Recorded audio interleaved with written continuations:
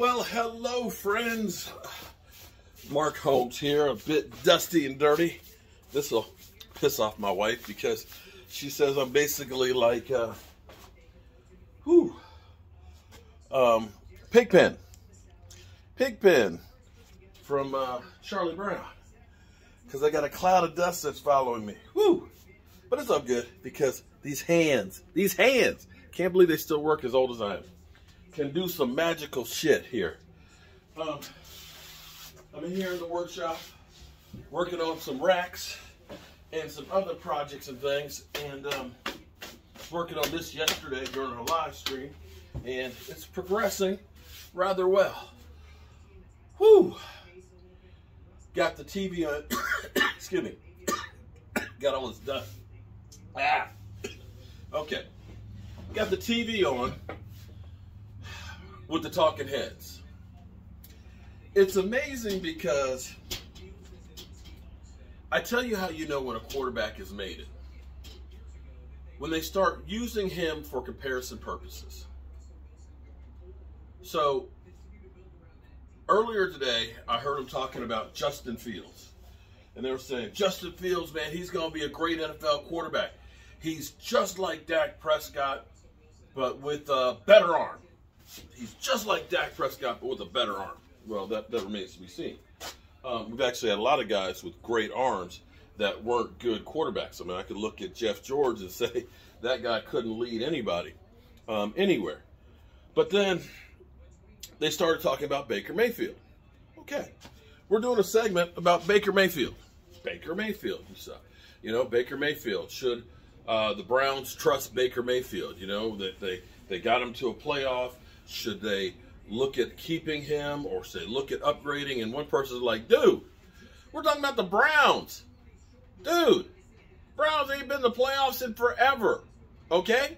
They made the playoffs. Don't change shit. You got something that worked. Don't mess it up. But then they said, well, the problem, of course, is, well, Baker Mayfield, go the Dak Prescott route. And will he look at it and say, I should be paid like a #1 quarterback? And it's kind of like, no matter what, Dak is always brought up.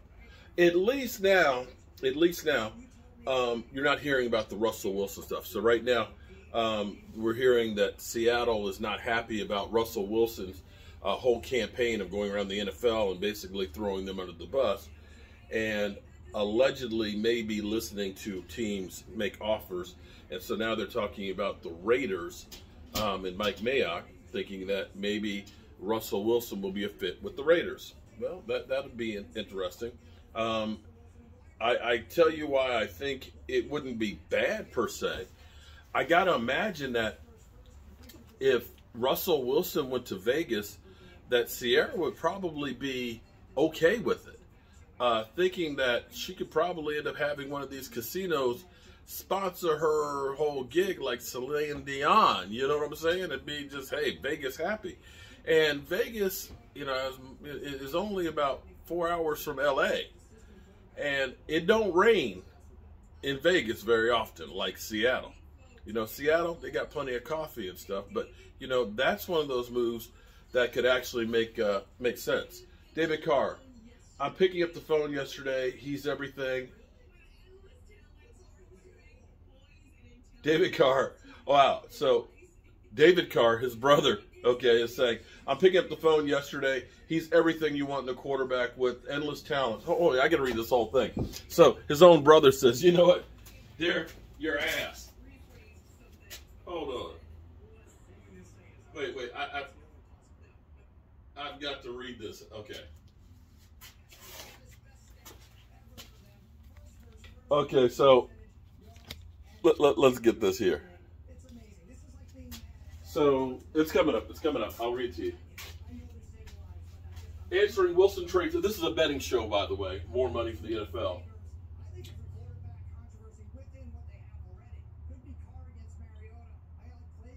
Okay, I rewound it too far. Sorry.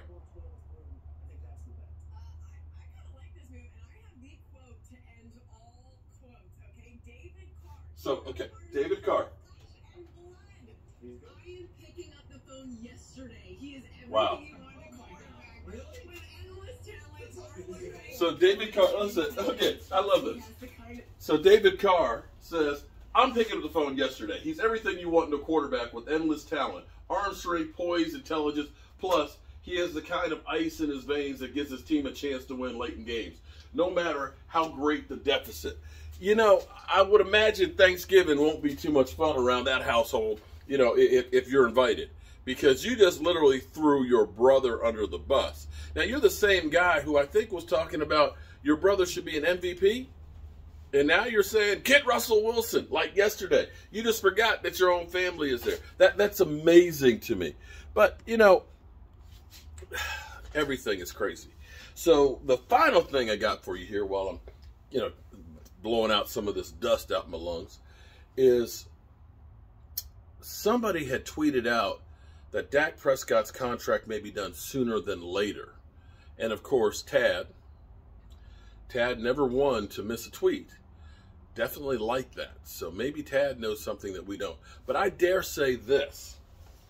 That I believe it's going to happen soon. Because Tuesday, of course, is the end of the franchise tag.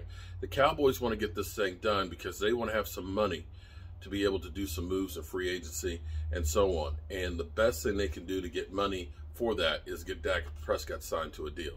And in the end, I don't know what else is holding it up because the price literally has gone up each year. It's not like it's a guess.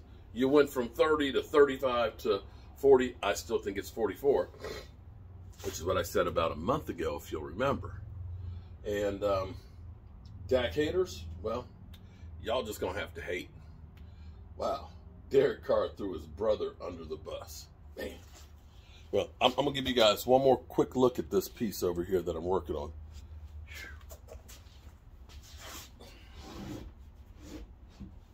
Got to sand all this out so we can get it varnished. Ooh. I love my curves. I'm Mark Holmes, and well, I'm tired. And I got to go cook dinner. Cooking some fried chicken tonight. I made some keto potato salad with cauliflower instead of potatoes. Ooh, it tastes like potato salad. Let's see if the chicken is just as good.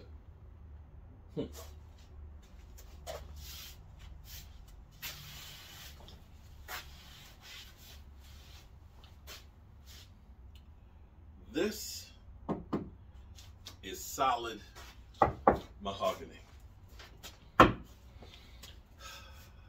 Not plywood, not particle board, not veneer. Solid wood. This is 7 pieces of wood laminated together to make this. Look at that. I challenge you to find out where the joints, well, you can. This is one because I haven't sanded it yet, but that's what it looked like. But that's a joint, that's a joint, that's a joint. That's a joint, that's one, and that's one. But once it's been stained and varnished, ooh, it's gonna be pretty. All right, hope you guys have a great day. I'll see you later.